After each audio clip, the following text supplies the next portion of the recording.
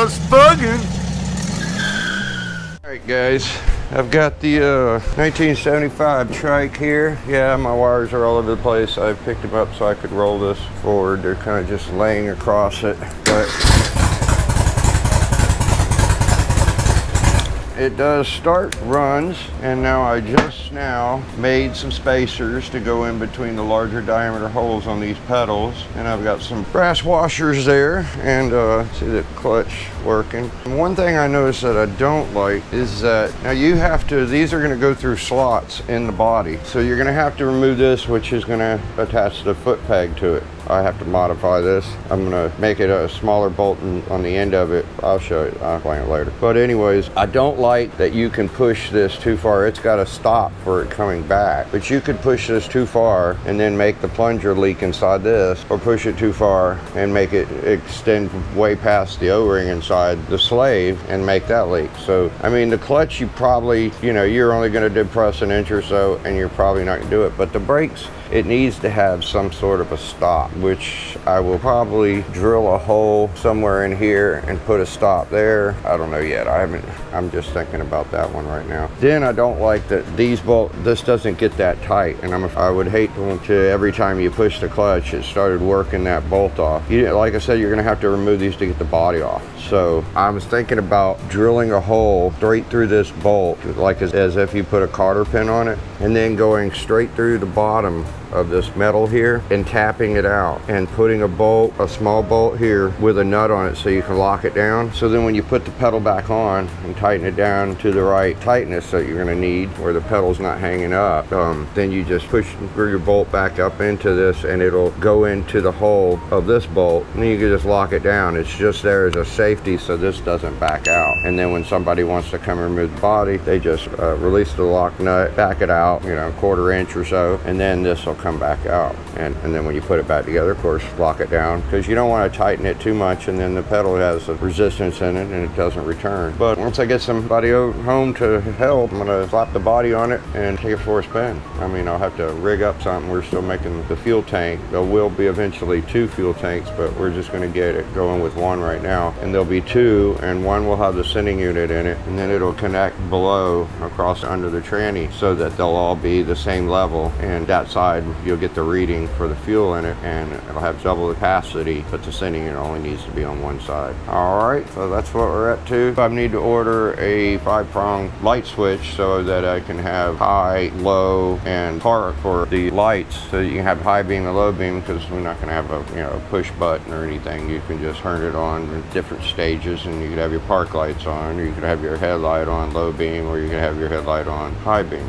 And then he's going to locate turn signals to the front, but I may just wire it up in here where there's plenty of slack, and he can put it up here later. But I'll wire up the tail lights. We're going to get the sequential Pinto and a Maverick tail lights, so I need to get those because it's going to have more wires for the LED, and it has, I don't know, 6 or 7 different functions on it, so different ways you can have the tail lights blink. So I've got to get that, and then I'm going to lay this all out. This just has all the legs and I labeled everything, what it is, and for the horn and for the front headlights and so on. It's just laid up here so I could roll it around.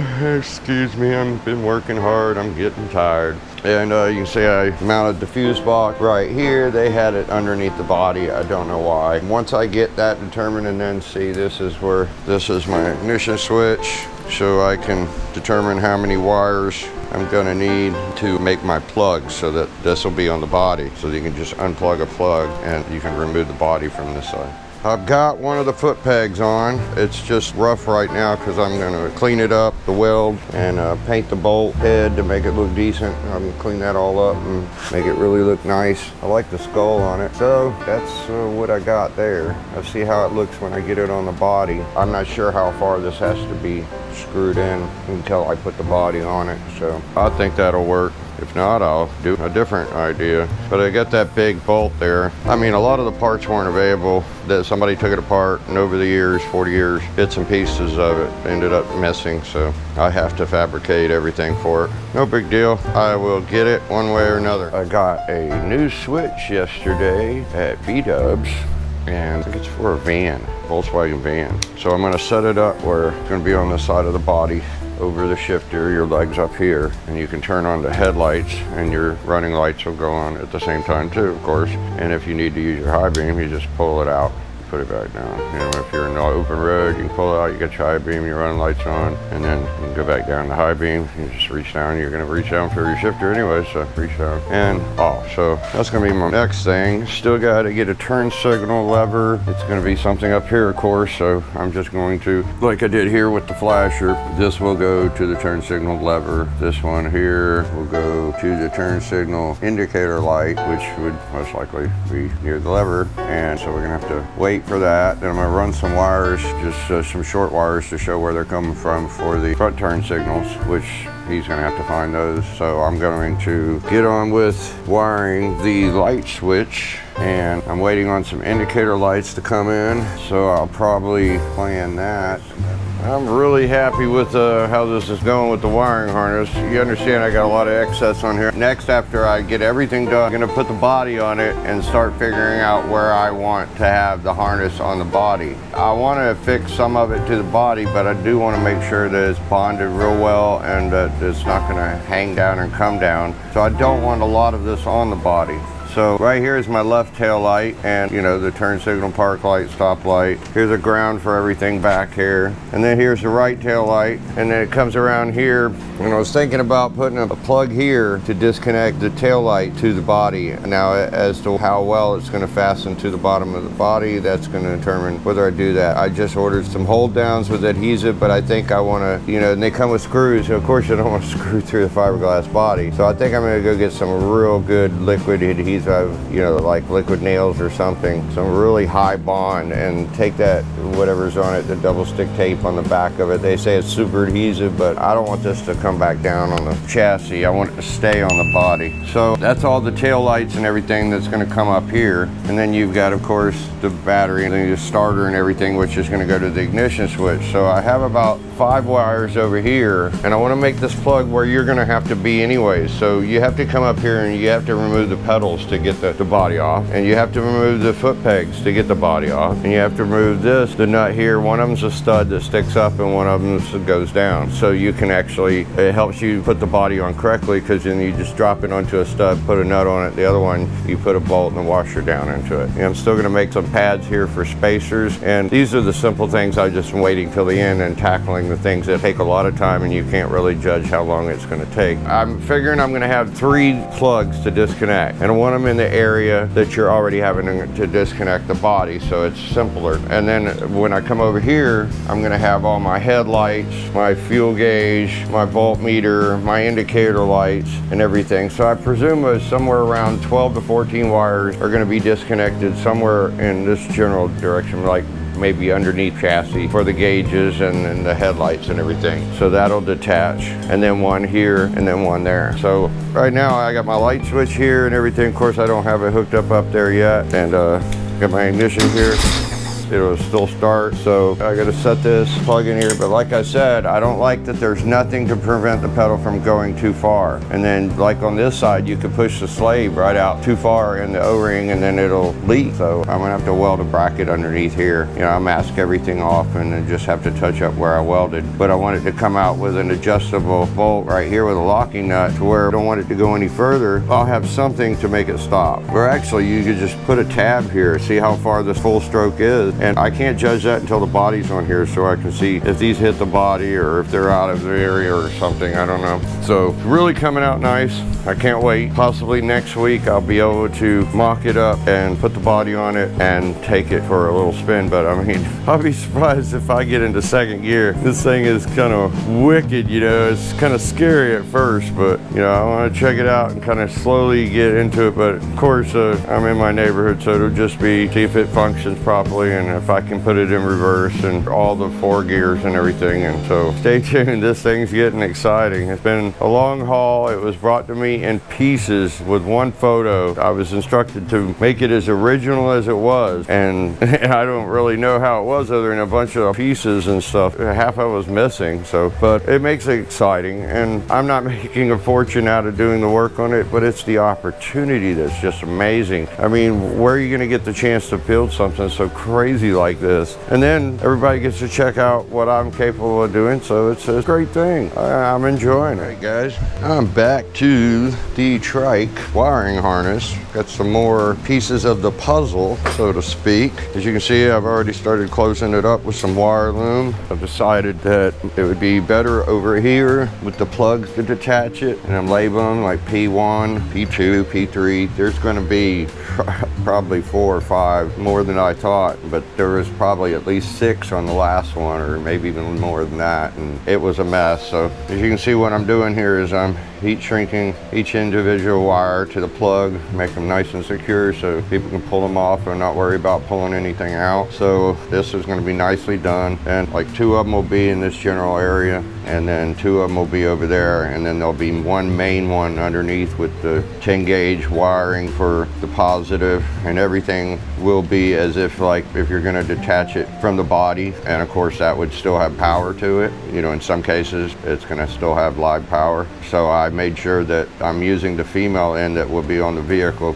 where the battery is going to be, of course, and making sure that this exposed pin here is always a ground or either an unswitched circuit or something like that. So when you unplug it, you don't have to worry about touching something. And then the main power will be like a extension cord plug, and it'll be underneath the battery box. So then you remove all these for your accessories, your lights and so forth and everything. Then you get over there and remove that one, and that it'll always make sure that there's no resistance in the main power plug. So that's where I'm at. I'm getting closer to having it done, the wiring. So I still have to deal with the body, waiting on the seat covers to come back so I can drill the holes for the snaps, for them to snap to the body. Then I have to make sure all the switches and everything fit properly into the holes. And I know I said something about an indicator light being above the shifter where the key switch and the light switch is going to be. Decide now that I'm going to put a horn there. It may go back to an indicator light to fill the hole if he ends up with a turn signal switch with a horn button on it, and then I'll just wire that up to the left handlebar grip. So that's where we're at with that, and then move on and do a little bit more soldering.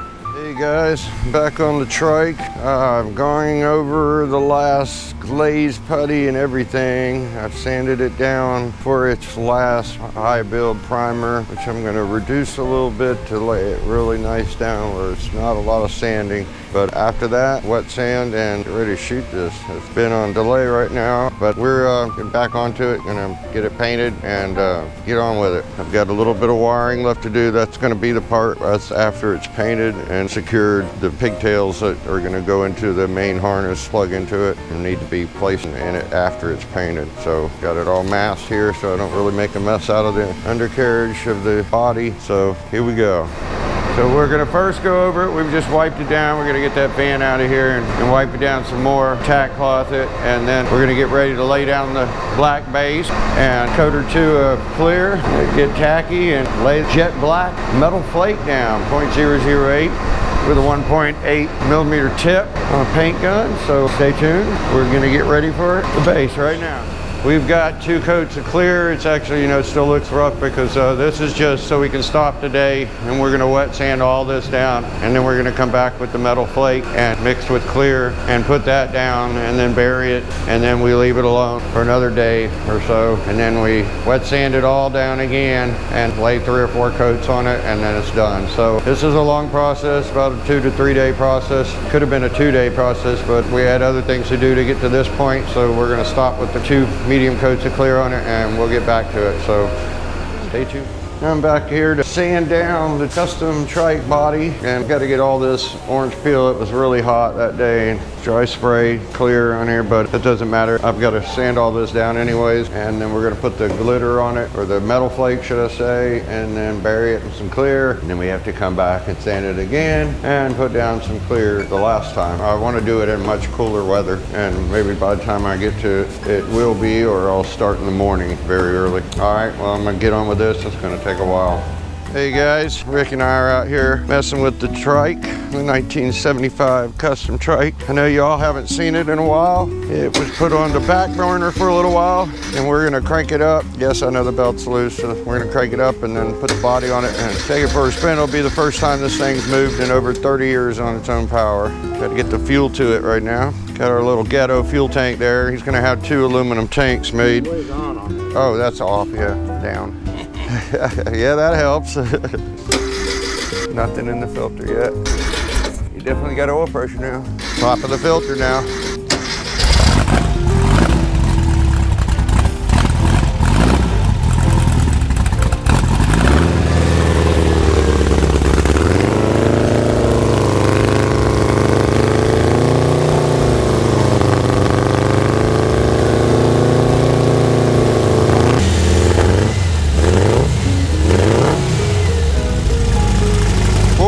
Love the sound of that motor. 55 PSI oil pressure. I don't know why we have such a hard time finding the right belt for these. I'll go pick up another belt for this tomorrow. The stock belt doesn't fit it. Like it? Sweet. All right, you can get the stick. I'll get all this off and then we'll place the body on it and probably put that through the hole and so it doesn't make contact with it. All right, guys, we got the body on. This will be the first time in at least 30 years that this thing has moved on its own power. So, clutch in. We're in reverse and you said first is? It should be first. Okay. All right, let's see if I'm gonna jump anywhere. Oop. That's clutch is not engaged. Huh? Yeah. Let me see. I don't even know how the hell I get in here. Where's the entrance? Right here. What is your doggy door? This is my doggy door. Nice,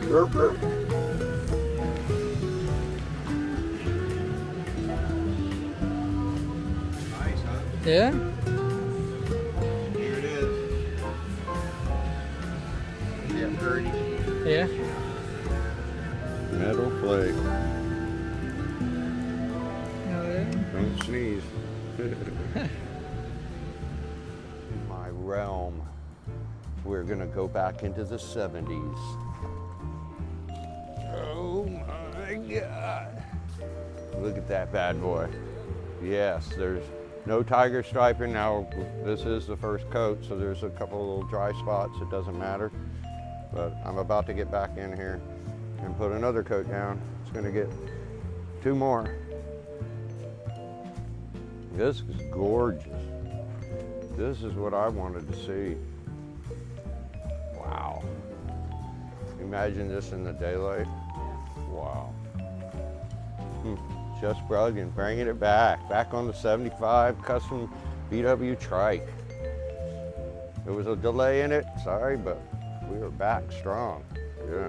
First attempt, first time ever doing a metal flake, and I'm gonna make it happen, man. Feeling good, feeling confident. I watched enough videos, should have it down. Oh yeah. All right, my alarm's about to go off. It's time to come back in. All right, back out the doggy door. Back out the doggy door. Phase 1 is completed on the Trike silver metal flake paint job, duplicating what they did in the 1970s, you know, with the large metal flake. First you apply your base and then you come back and you put the metal flake in your clear and you determine how much you want. And then you put down 3 to 4 coats. You know, your 4th coat might be a broadcast of clear with the metal flake in it. And 15 minutes in between each coat. And then you come back with 3 to 4 coats of just clear and you're trying to bury the metal flake. Then you let it sit for about 2 days and cure. It's gorgeous.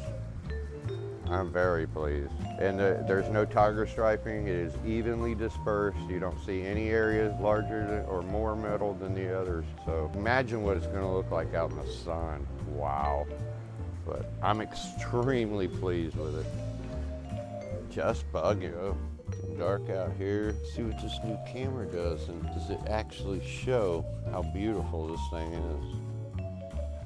You know, it may be done. I may have laid so much clear on it, but I'll see when it comes out of here tomorrow. And I may just wet sand it down like I said I was gonna do it and put some more clear on it, but I can't believe how smooth it is. I buried it. I mean, it's dry right now, but I don't feel, I mean, it could always be better if I wet sand it and cleared again, but see, I'm not feeling it. I actually buried it. It's amazing, beautiful. Wait till you see this out in the sun tomorrow. Couldn't ask for better results. I don't feel anything. I really don't think I need to do anything else to it.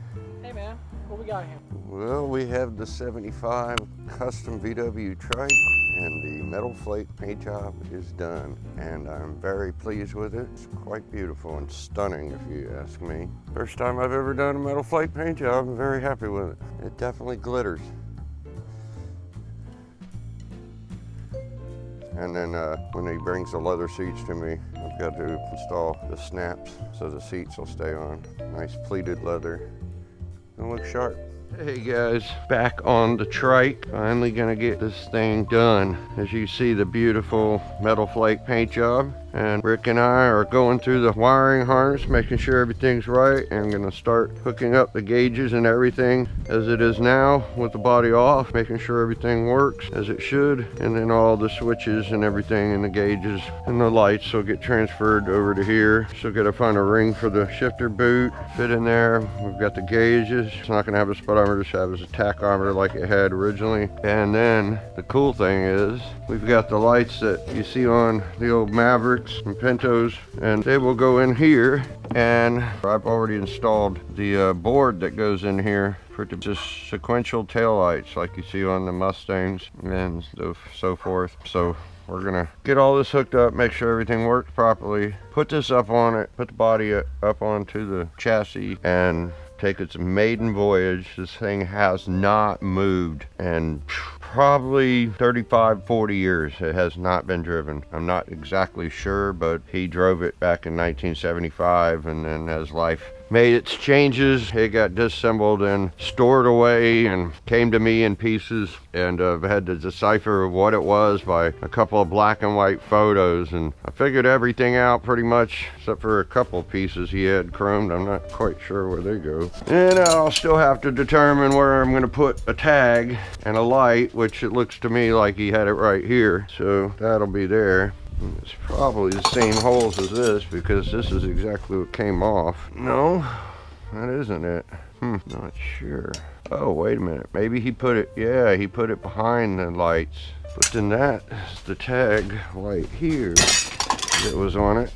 So this, yeah, this went right here. But if this went here, it looks like they had some sort of gasket here, a thick gasket, because that hole is just big enough for the wire. So something went right there. I'll figure that out. It's not the biggest problem there, but that's what we're going to be doing today. And hopefully soon I'll be test driving this, which I'm not feeling too comfortable about shifting with my left and one hand on the handlebars, but who's to say I'm going to go up past first gear. Alrighty, stay tuned for more progress on the 75 custom trike.